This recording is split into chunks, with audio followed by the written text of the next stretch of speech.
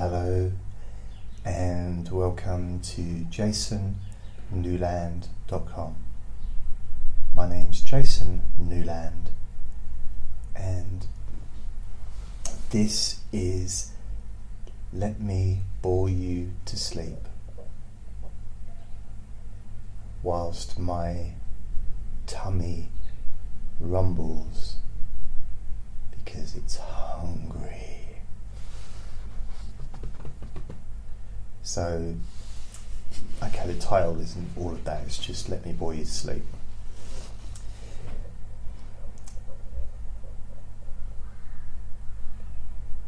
I'm feeling a little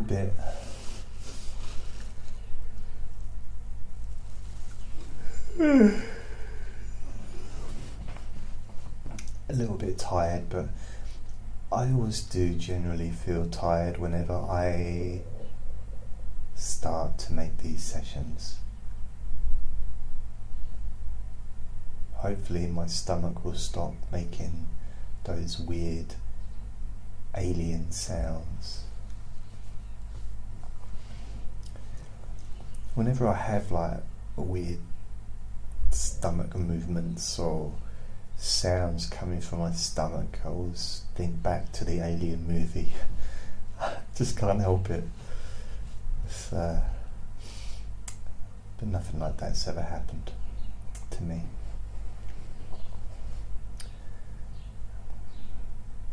So I hope everyone that's listening to this recording is well. Just want to thank those of you that are listening to my stuff. Thank you. That's it really, that was the whole... yeah, it was pretty much all of it. I do appreciate... oh, sorry, I'm bashing the table. I do appreciate your support for, you know, by listening. And there's different ways that you can support me. The biggest way is by listening, I guess, by actually, you know, that means you're part of something, you're part of this with me, whatever this is. And I appreciate that. I do sometimes get messages from people saying, especially on YouTube rather than anywhere else, but why? Oh, you know, I wish more people knew about me or knew about my work. And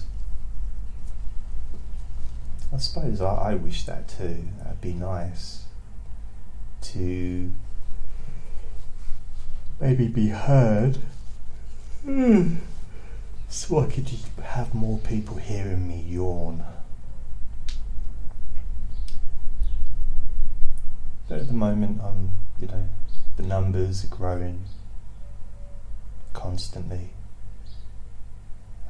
So yeah, I'm feeling okay. I've had over 3,000 plays on SoundCloud and iTunes and Spreaker. I've had over 1,000 plays and downloads on there. So in the last week, so it's growing. I've been working on my website a little bit as well, but I suppose I should just remind you to only listen to me or watch my videos when you can safely close your eyes.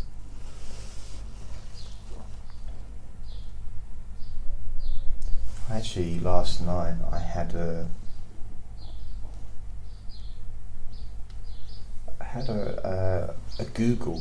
email from Google telling me that somebody had somebody had successfully logged into my Google account in America. So had to change every single password for all the different places that I, websites that I use.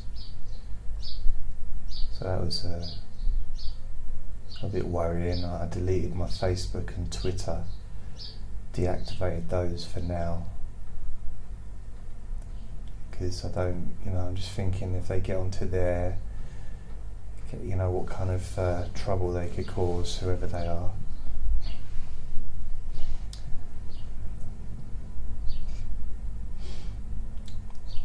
I do wonder why.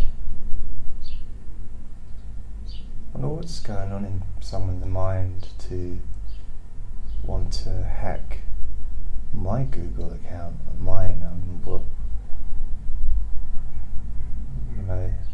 They're trying to get access to my bank account, then they're going to be very disappointed.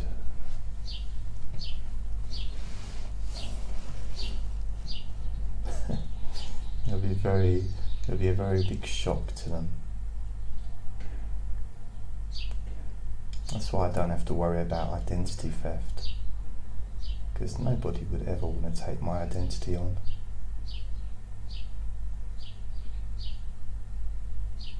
Can you imagine someone wanting to be me, pretending to be me?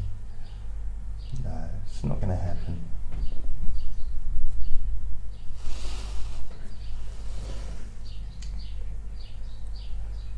So,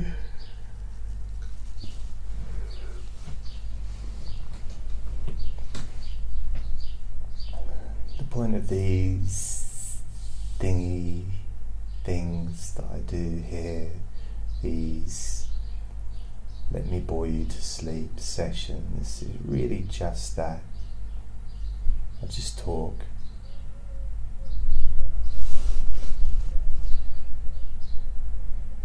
And you just find yourself just really, probably the more you hear my voice, the quicker you may find yourself feeling tired.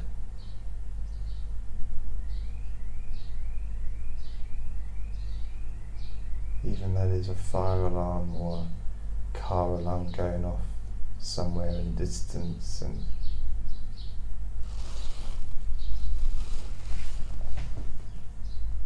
sounds like there's a bit of wind outside, and the sounds of it, but I can't see from where I'm sitting in my big black squeaky chair. I can't see the tree or the trees. I can only see the roof of the other buildings, and they don't sway, thankfully. I can tell by the trees moving around backwards and forwards, and I was going to say up and down, but they don't, I guess, really move up and down. Oh, talking about trees, I took Andre for a walk last night, well, early evening, but don't know what time it was, but we went out to we went into the country, down a country lane, and I actually let him off his lead, or I let go of the lead so I can stamp on the lead if I need to stop him from running into the bushes and places I can't follow him. But he loves to have a good run, and I can keep up with him generally. So we got in, we walked, he ran, and I walked and ran a little bit behind him, and he loved being out there. He was rubbing himself up against the grass, and whenever he finds a little hole, in the mud or in the ground, he likes to try and fit himself into that hole, regardless of how small it is or how big it is. loves to just try and get inside the hole. It's a bit of a contortionist, really. And we were just walking. At this point, I was holding the lead because I let him run without me holding the lead. Otherwise, that would have meant that I would have to be running with him. And I'm not against running, but I can't be bothered, really. It's it's not. I'm not morally against it. Just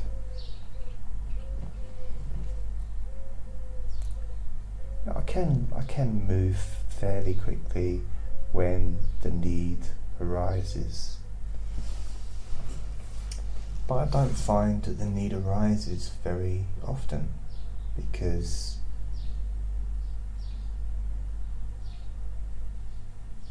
what is there to rush around for? For me, I'm more focused on ways to relax and to calm my mind and body. Not, all the time, but I do prefer feeling relaxed and calm. So I was just walking in, and I had hold of his lead. I was holding his lead in my left hand because he was walking on the left side of me as we were strolling up this. It's pretty much a dirt path, really. It was just imagine it's the side of the field which has been worn away probably by the dog walkers, because I'm like an unofficial dog walker, really, even though Andre isn't a dog. I still go down the areas and use the same pathways and park and places that dog walkers use. So I sometimes get to say hello to the other dog walkers, I suppose you could call them. Although I'm not officially a dog walker, I'm a ferret walker. Some people think that I actually take him out. For me, what they don't realise is I take Andre out for a walk because he insists on going out every day, more than once a day if possible. Every single day, whether it's raining or snowing, or there's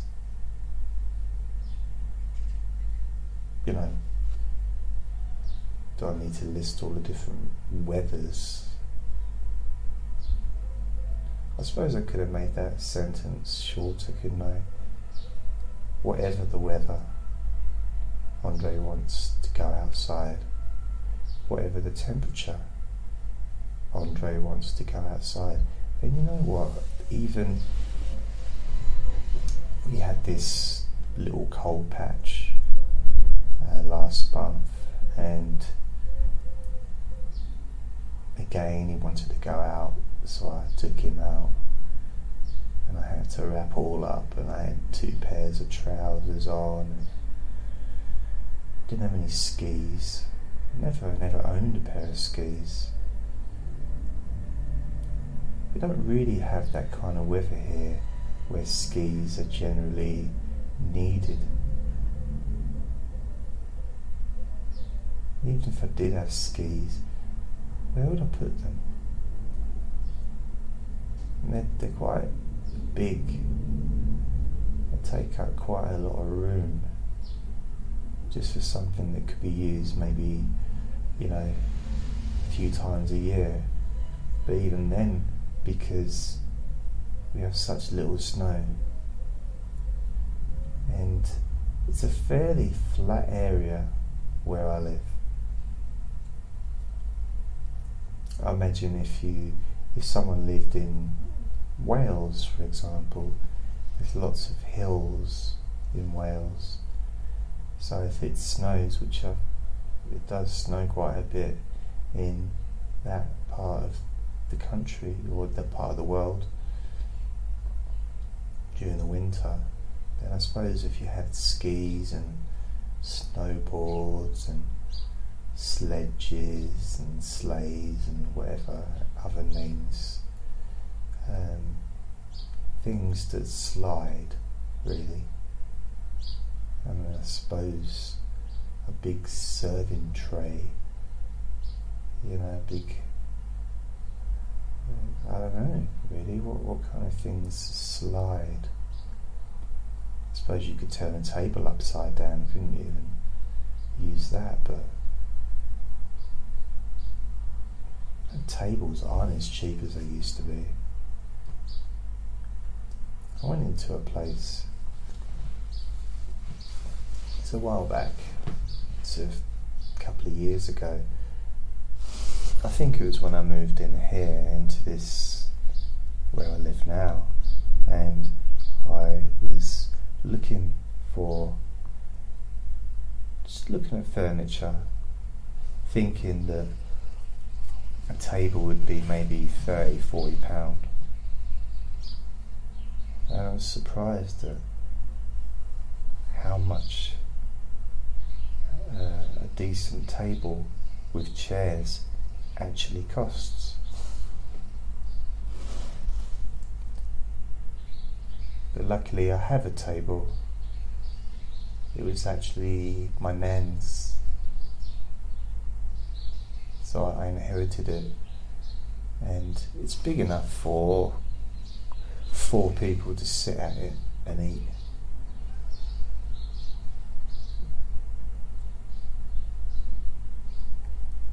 Kind of, you wouldn't be able to read a book at the same time. There's not enough room to,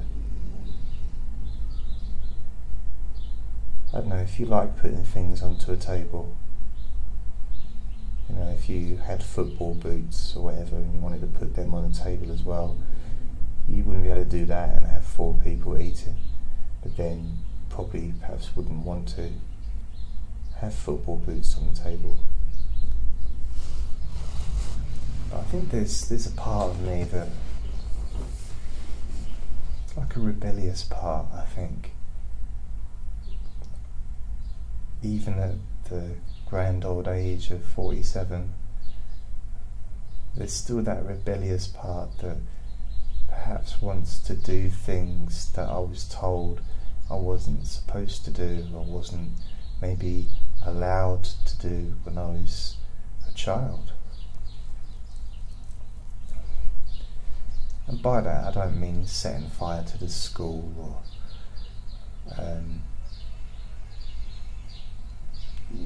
doing silly things like that. I mean things like putting the feet on the table, or what other things? Farting during the news.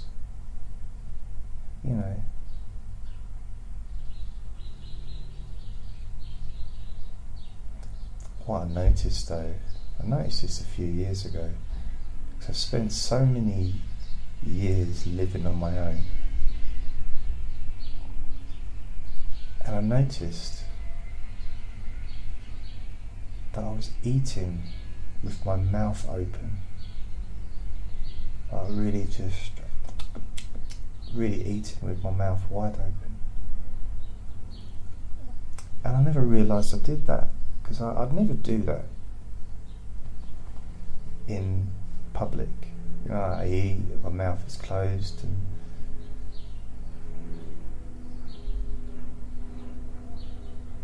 I don't know why it's such a frowned upon thing. It's just food, isn't it?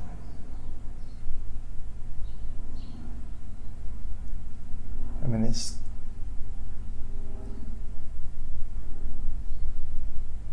just food being chewed.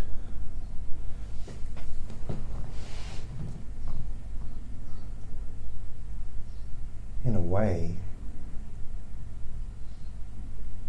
eating with your mouth open is a lot less problematic maybe than talking while you're eating.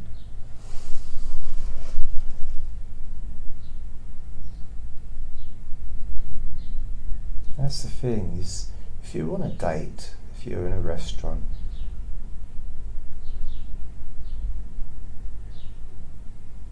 and you want to talk to the person, maybe it's a first date or something like that, and you want to talk to them, and you might not want to talk to them, but I imagine some kind of verbal communication will be useful to prolong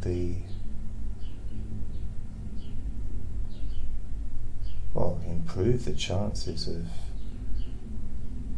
a second date, I guess. I don't know, but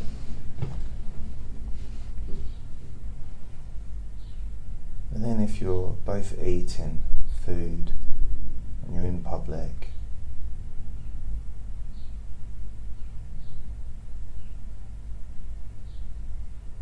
and you ask the person a question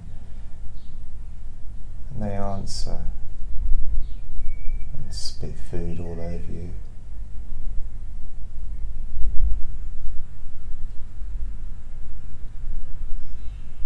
I don't know, it might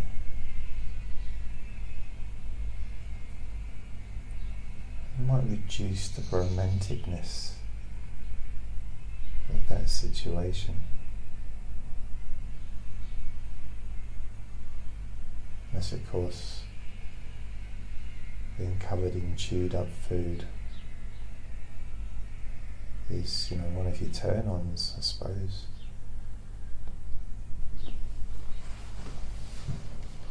I just thought an ideal date. What would be an ideal date? A first date.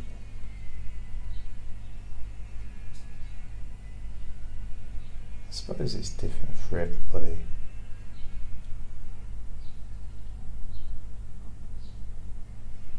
I do wonder what it would be like to meet somebody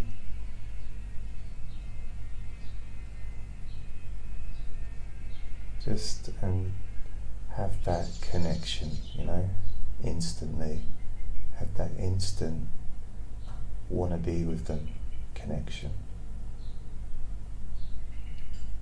I haven't had that for such a long time.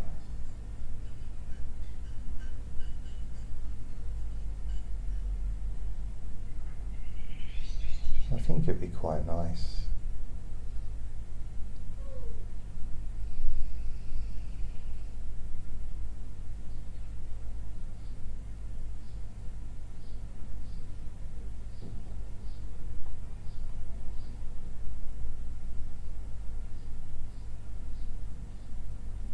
So how's your body feeling at the moment? Even with these background sounds.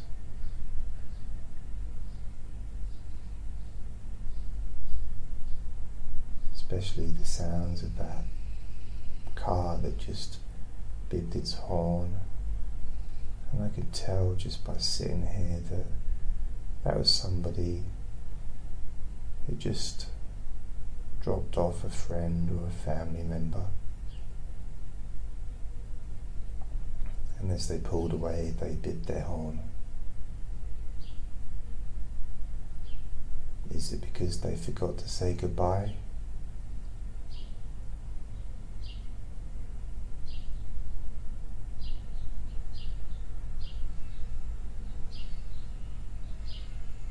Probably not.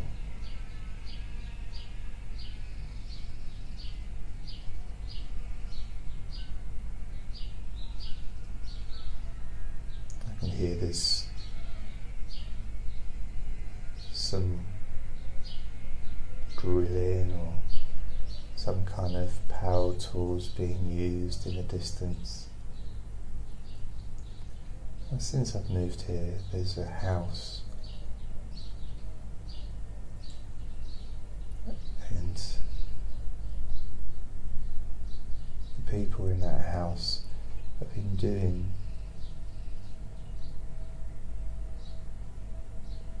I don't know what it is they're doing, but they're using power tools for the last 3 years.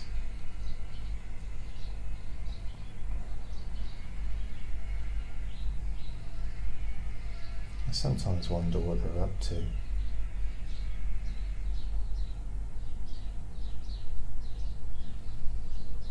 It's only a average size house.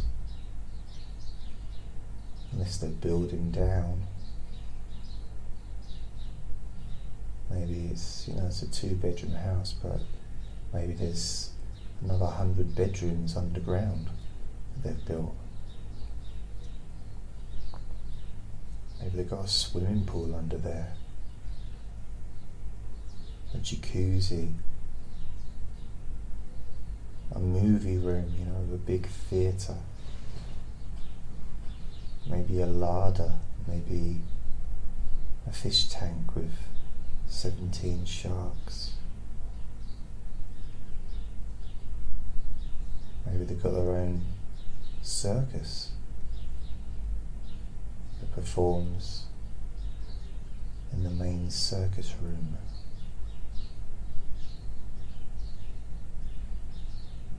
Maybe there's a train down there that takes them to London. Who knows what's going on in that house?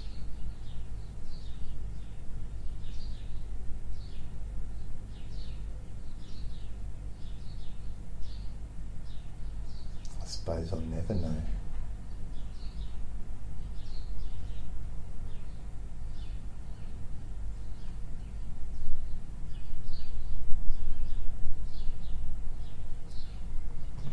I've never really understood power tools. And then one day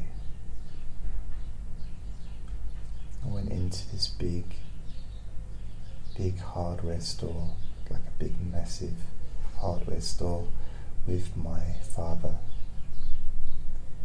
and he had to get something. I don't know what it was, but I went in with him, and I passed these drills and these various power tools, and I felt myself start to get excited. I actually felt that I started to turn into a man. I was turning into a man with manly needs of making noise for absolutely no reason, and to build stuff that I don't need. Just had this feeling, and I didn't like it. There was some kind of like a ritual thing. There was some inbuilt processes within me that were being stimulated.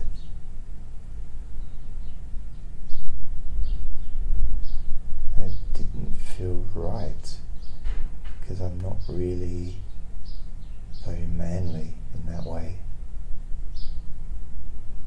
Not in the generalized, cliched way. of liking football or loving football or being interested in rugby or being interested in cars, wanting to go to the pub and drink beer. No, not really making noise, as much noise as possible, in any way possible, whether it's with a lawnmower or with a drill or with a hammer.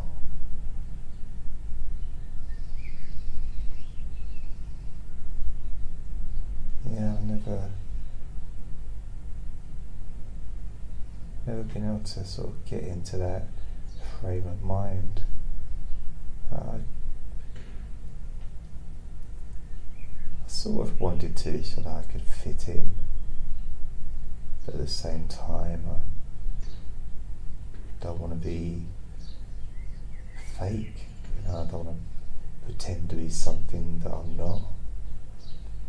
Still not figured out what I am yet, but I've figured out lots of things that I'm not.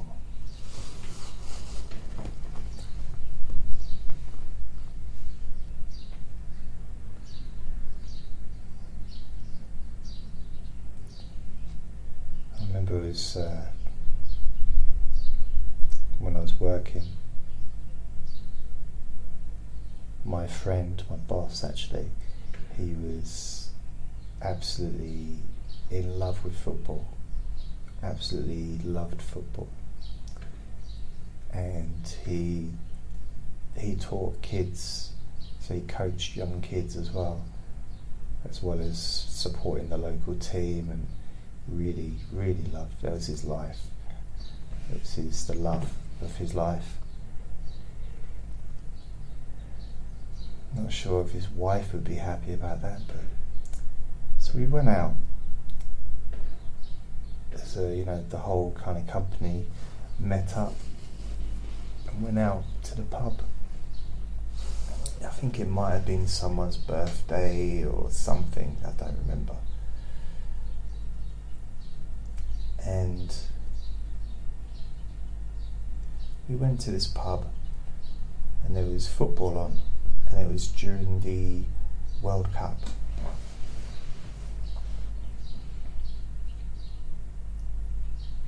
So there was a lot of people in the pub.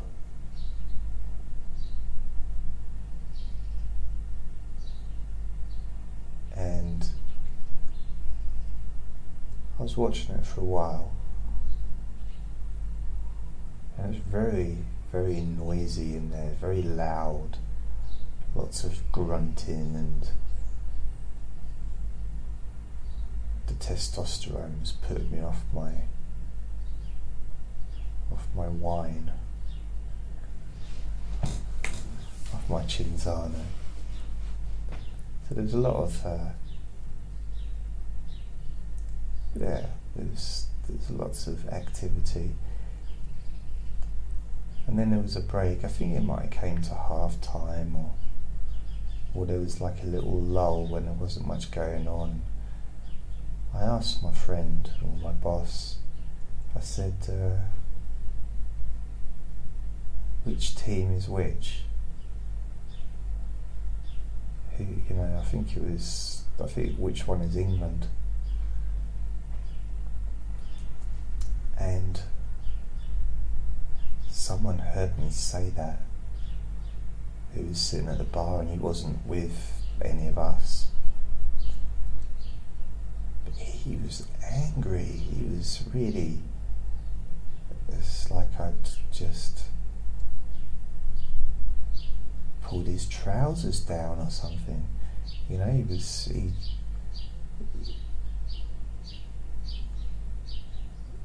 don't think I could have got a weirder reaction from him if I pulled his shoes off and his socks and started sucking his toes. I think it would have been the complete look of disbelief.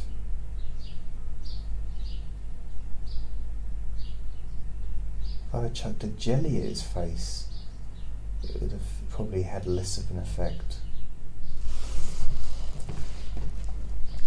So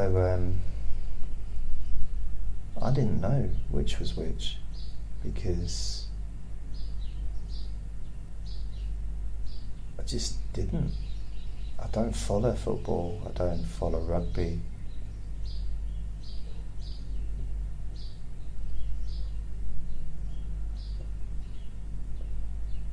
Just don't.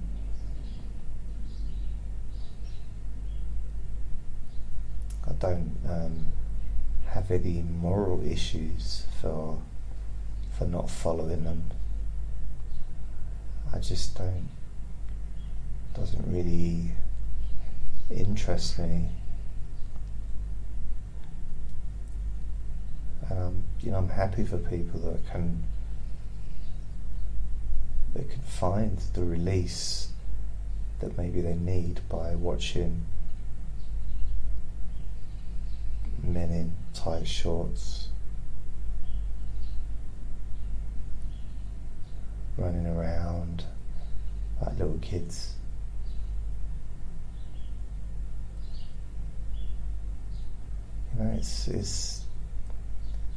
It's lovely to watch. It's lovely to see the happy smiles on the football fans' faces.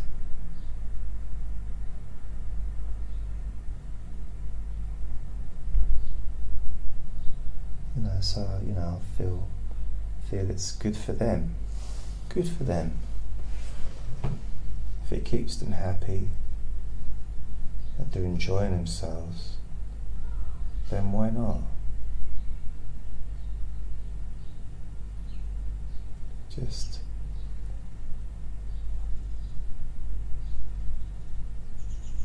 I don't think I've ever watched a football match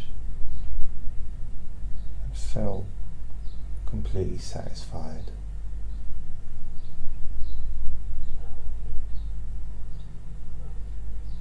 Not in the sense of wanting more, but I don't feel satisfied that I've really used my time in the best possible way that I could have done.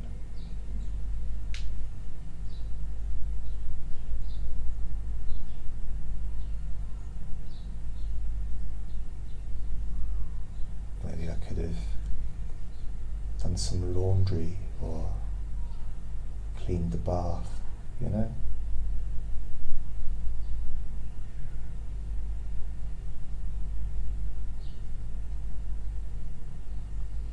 I was going to say I could have rehearsed signing my signature, but I don't do that anymore. I used to do that when I was little, younger. I used to practice signing my name. And now, when do we need to sign our names? So much of the stuff is digital now, isn't it? It's just, you just type your name in. I don't even know how to sign my name anymore.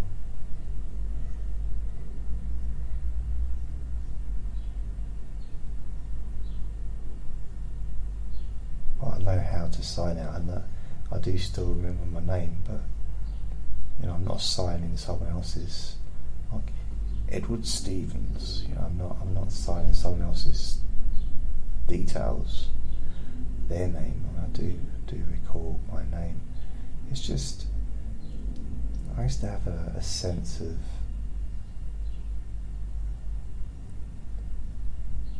ownership of that particular signature that I used to use, which I had rehearsed.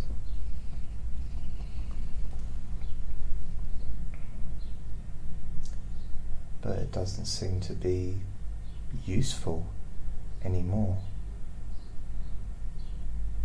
which is, it's not really a shame. I don't think it's particularly important or anything, but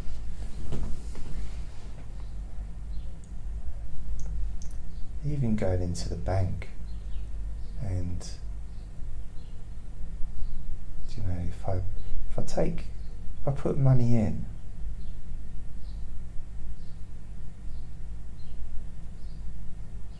they don't want me to sign anything. But if I draw money out, they want me to sign.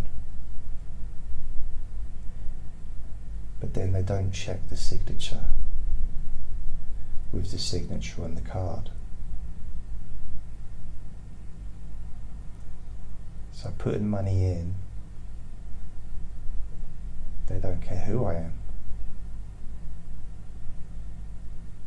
But then I suppose there's very few people that would actually put money into somebody else's bank account.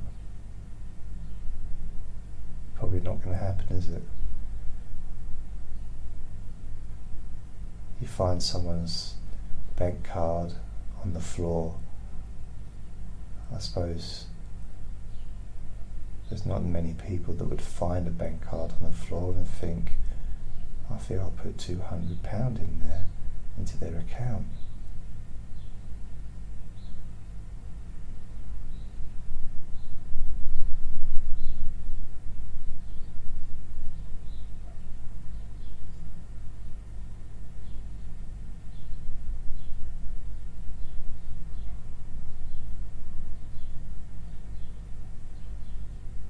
I don't know how long I've been talking for. I know my stomach needs to be fed.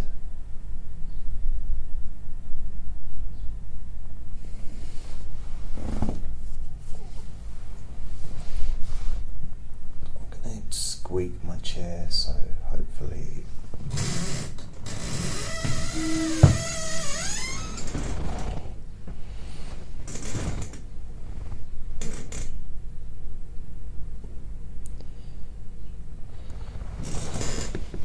from the sounds of this,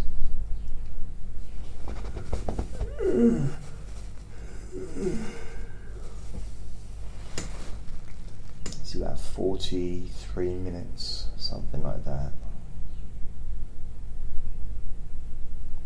So I'll probably bring this to an end.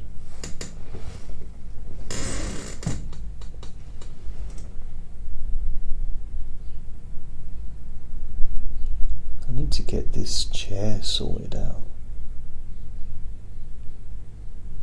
Proper squeaky it is. Proper squeaky. And I'm going to treat myself to some hot cross buns, because I haven't had any for a while, and the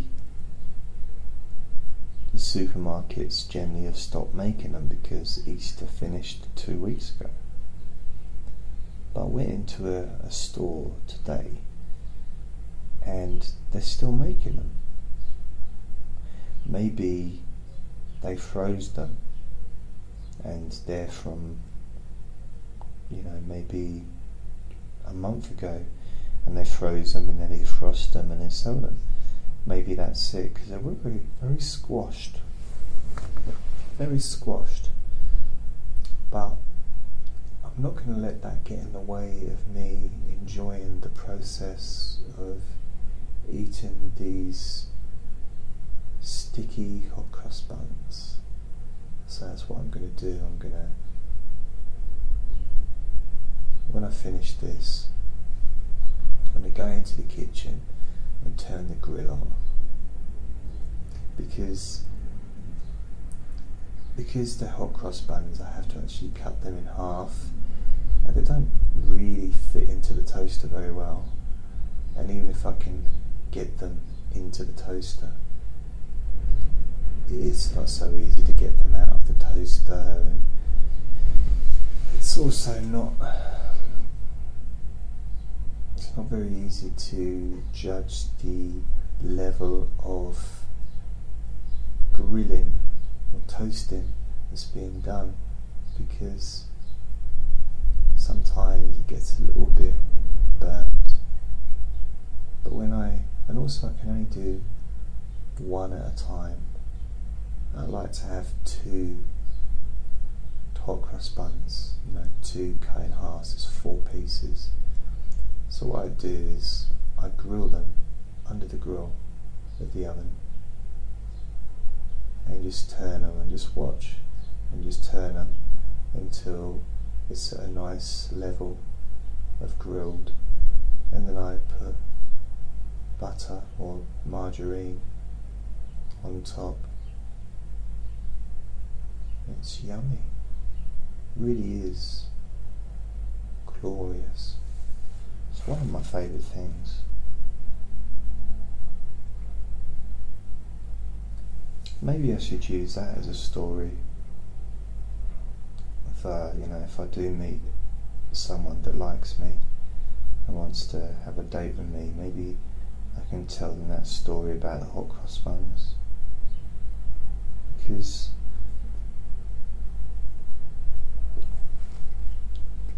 I think it shows an interesting side to me.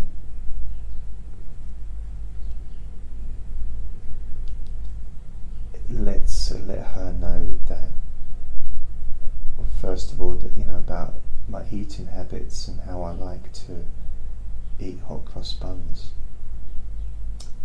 Then it also shows that I think I'm creative with, I'm able to deal with situations and problems as they arise. So I'm quite a practical person, because the problem I had with the hot cross buns was, I needed to do 4 at a time, or 4 halves, because if you do 2 halves in the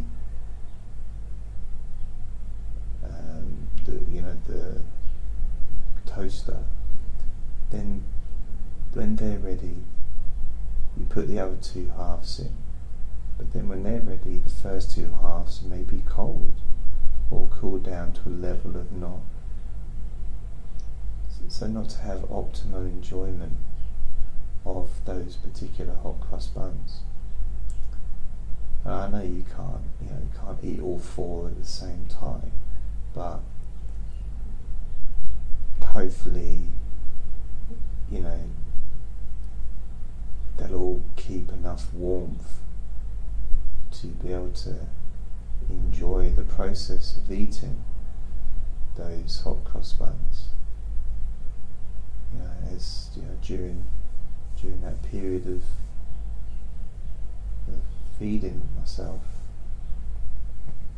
So to be able to, express that I'm able to think up a creative solution whereby I grill all 4 slices, all 4 halves of those hot cross buns at the same time underneath the cooker grill, shows that I'm creative, I'm inventive, and I'd say quite exciting. It's quite an exciting story to tell. I probably shouldn't start with that. I shouldn't lead with that story, because I need to then find something else to beat it, that's even more exciting, and I'm not sure what I could come up with.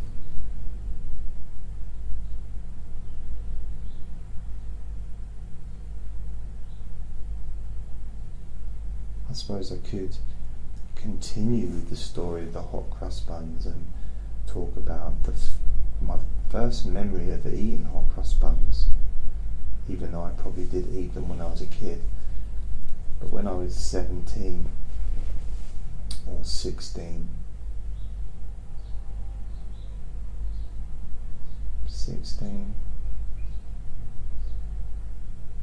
yeah, I was probably still 16. Wow. 1987, I moved into a flat, the first flat that I ever lived in of my own, and I rented it off of my boss.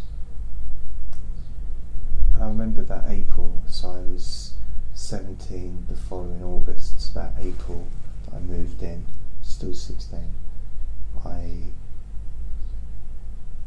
ate hot cross buns and a cup of tea, and my friend was with me. I had a friend, and I was watching Wurzel Gummidge on television, and those were the days before DVD players. There was no internet, there was no, so there was no internet channels, no Sky, no HBO, well not in my country, no Netflix, none of those stuff, no Amazon. And I think I did get a video recorder at some point. I did when I was living there, but at this point I didn't. Just had a television. I think it was a black and white television. So I was watching Wurzel Gummidge, eating my hot cross buns with a cup of tea. It was a Sunday morning, and I think I was sitting in a fairly bare room, just on a chair. I'm not sure if me and my friend took turns sitting in the chair, whether or not there might have been two chairs, or perhaps one of us sat on the floor. I don't recall the exact details, but I do remember the hot cross buns, and I've always since that moment had a fondness for hot cross buns, a nostalgia, just a nice feeling connected to them.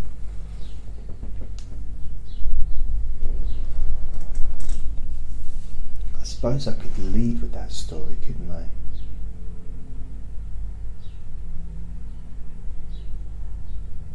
That could be like the opening story for a date. If I go out on a romantic evening meal with somebody and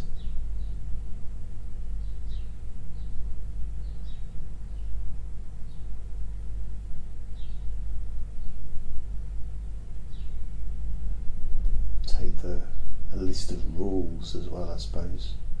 The thing is, if you have a list of rules, it's okay to have those, but what if those rules don't fit in with the other person?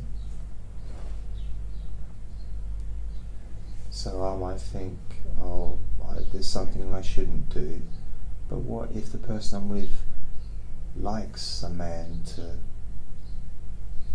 pick his nose at the dinner table? What if she likes to hear farts? It's just hard to really prejudge, especially if it's on a first date.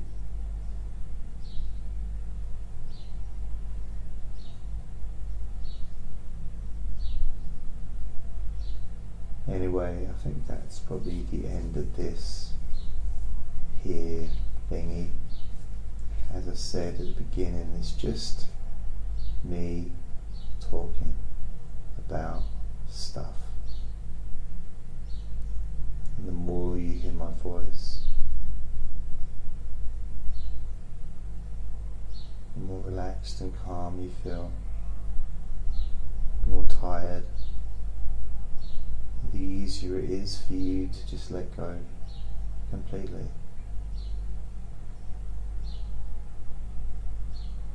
And sleep deeply.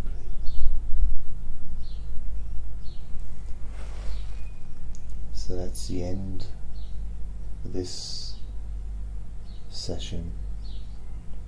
Thank you for listening and watching if you're watching on YouTube.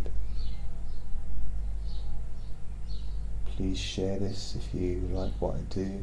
Share my work with other people. friends, family, complete strangers, if you like. And I'll speak to you next time. Lots of love. Bye.